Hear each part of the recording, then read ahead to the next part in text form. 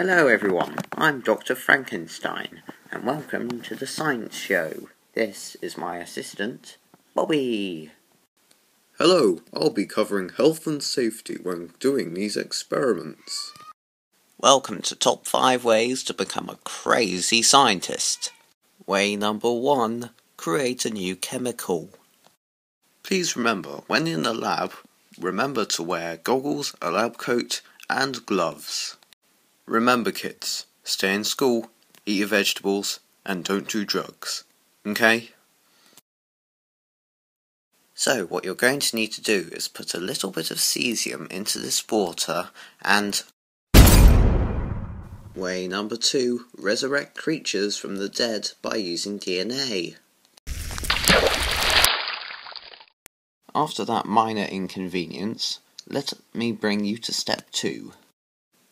That's actually a pretty good idea, Doctor. Thank you. Here's one I resurrected earlier. Doctor, that's a dinosaur. What have you done?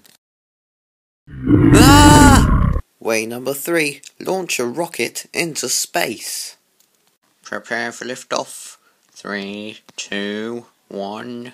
Meow. I give up. Lift off. Wait, that's right next to the lab. Way number 4, use incredibly interesting crystals from underground to make new discoveries. Now, I don't know what properties this crystal has. Think it might be radioactive or something. And finally, way number 5, investigate a volcano. Now we must remember, volcanoes are very, very safe, so don't take any precautions whatsoever. Look, it's almost safe enough for me to push someone into it. Not so fast there, Dr. Frankenstein. I'm Batman.